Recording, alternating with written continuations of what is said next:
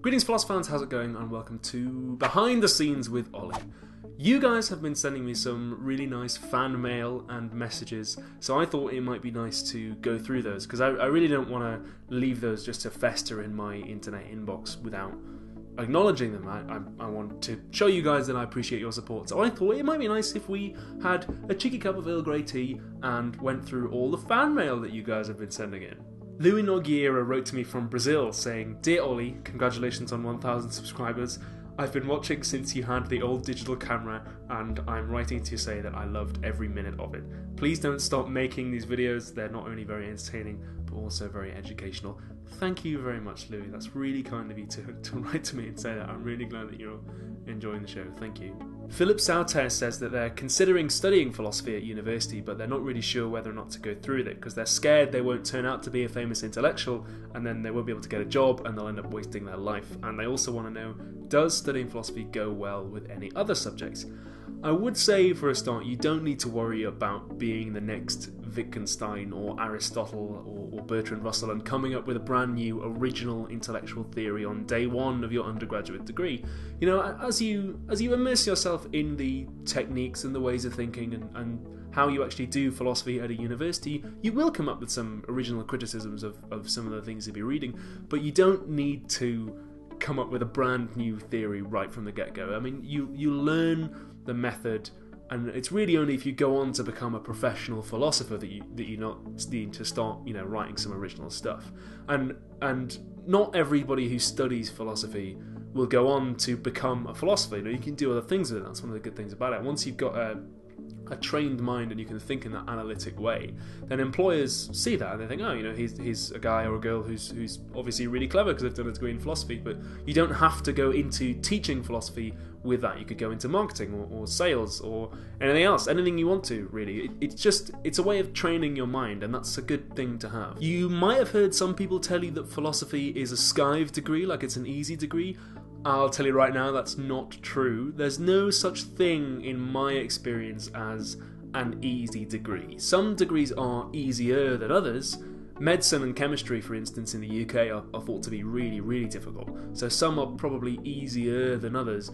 But doing a degree in anything is hard. You're becoming a semi-expert in that field, and that's a challenging thing, and it takes a lot of brain power. So if anybody tells you that philosophy is easy and you should do it like that, don't believe it. That is not true. The reason I got into it was because I was at school and I didn't really know what I wanted to do the rest of my life, but I knew that I really enjoyed studying philosophy.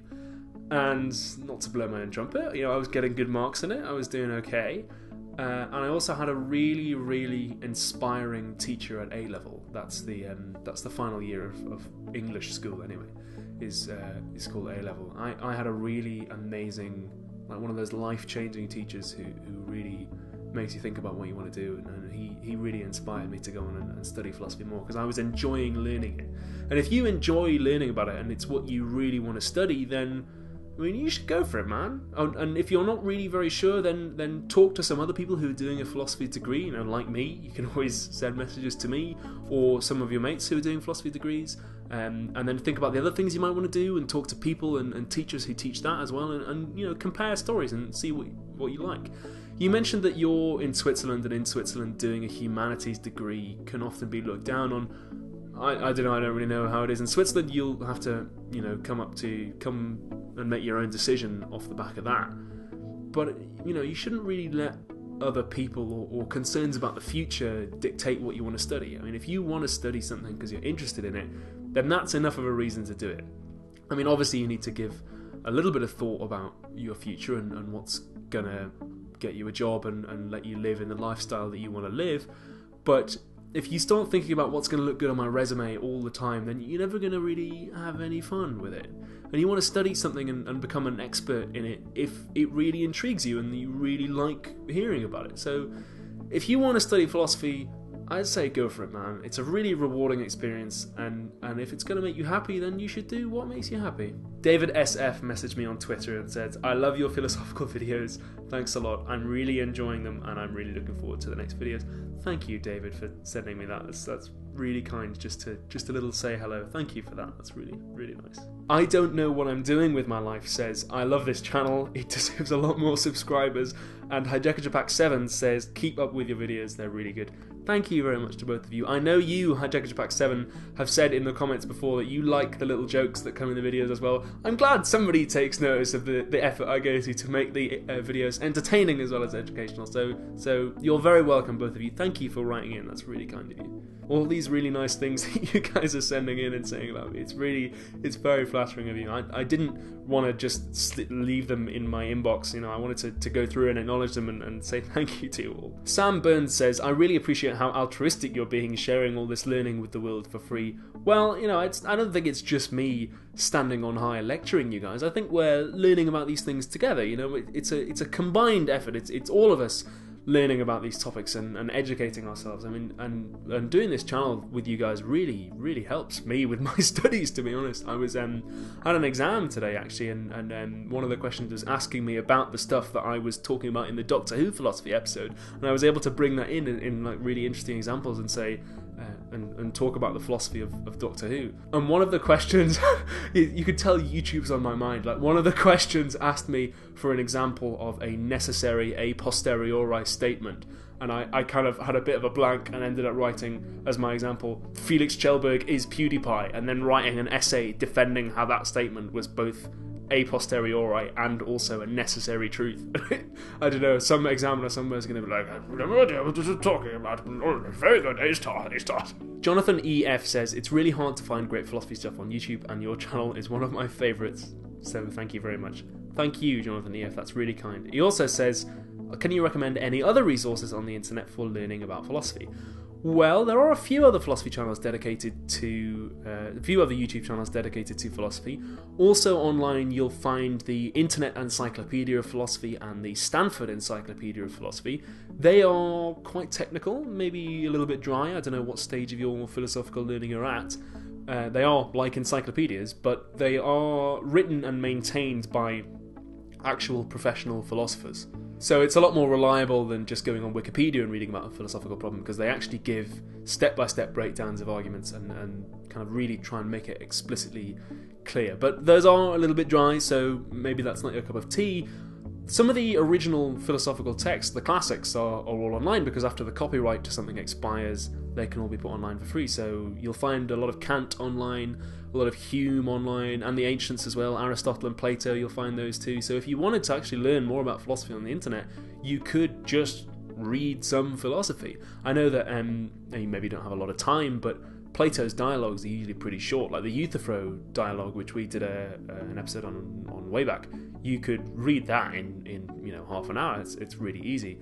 I'd recommend starting with Plato actually, because his style's very easy and kind of informal and pretty cool to understand, and it's kind of gentle questioning and invites you to do some of the thinking yourself. Then maybe when you've kind of got a bit more comfortable with it, you could try some Hume. Hume's fairly easy as philosophers go. It might take you a couple of pages just to get into it, just to get the feel for the kind of language he uses. But yeah, Hume would be a good place to start. Some of his shorter essays, not his longer books. But yeah, I mean, if you wanted to learn about philosophy on the internet, as well as watching Philosophy Tube, obviously, and being a dedicated Philosofan, you could actually just read some philosophy. Maximilian Svensson says, keep up the good work. You too, Maximilian Svensson. That is an awesome, awesome name.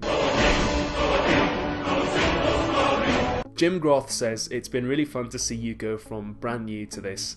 I am super happy for you. Well, thank you very much, Jim Groth. That's really kind. I know that you have actually been here since the beginning. In fact, I just checked the YouTube subscriber list for Philosophy Tube.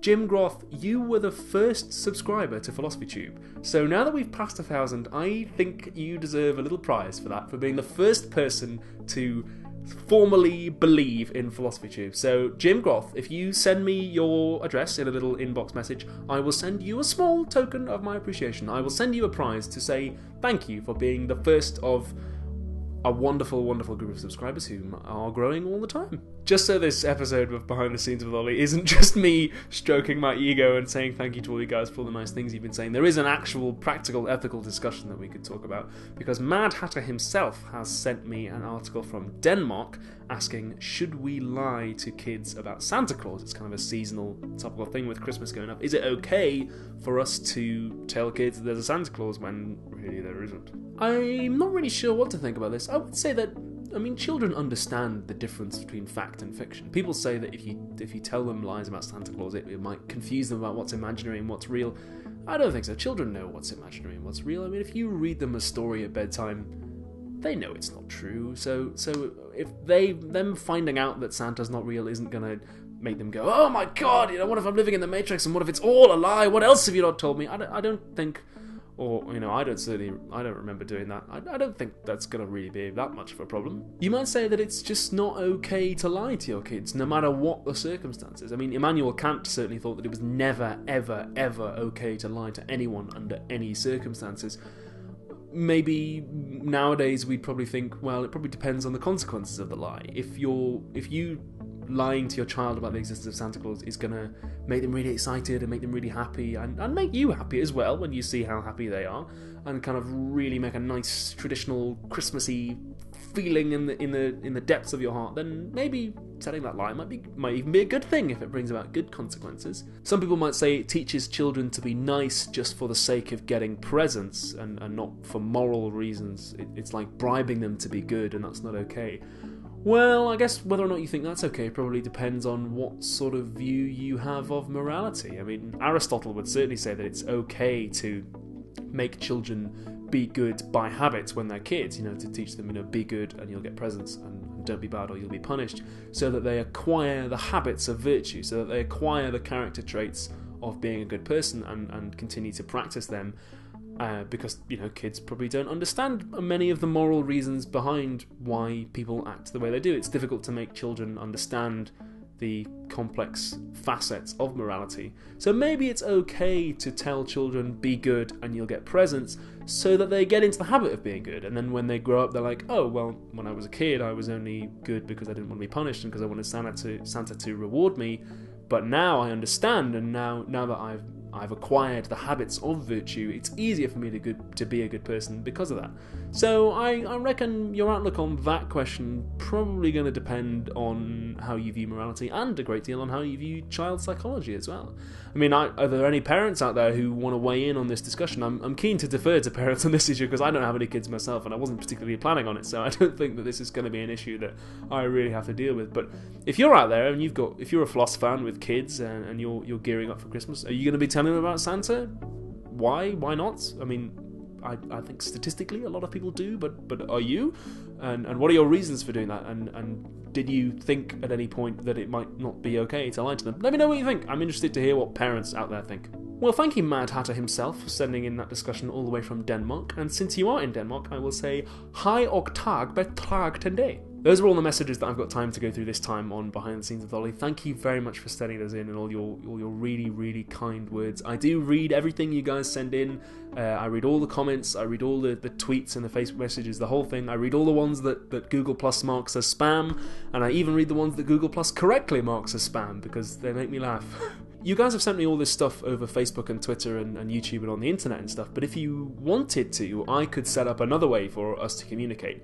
I'm keen to keep as many channels open between us as possible, to have as many avenues for communication between us all as I can. So if you wanted, I could set up a PO box and you guys could send me stuff that way through snail mail if you wanted to. I could either get one on a permanent basis if you thought it was a really good idea, or maybe I could get one for a couple of months. I want to make sure that if there's any way you guys want to get in contact with me, that you can. So let me know what you think about that. Should we get a PO box? Is there stuff you want to send me, or are you happy with the internet as it is? We don't have to make a final decision now. We can always reassess later on. But what do you think? Is communicating over the internet fine, or should we get a PO box, or what? I'm keen to have your suggestions, whatever they may be. That's all the stuff we've got time to go through on this episode of Behind the Scenes with Olly. Thank you very much to everyone who sent in fan mail and messages on Twitter and Facebook and everything. That's really, really kind of you to do that. I really, really appreciate it. Thank you. And I'm really glad that you enjoyed the show. Thank you all very much for watching. I will see you in the next episode. And in the meantime, keep being cool, keep being awesome, keep being really clever. Bye!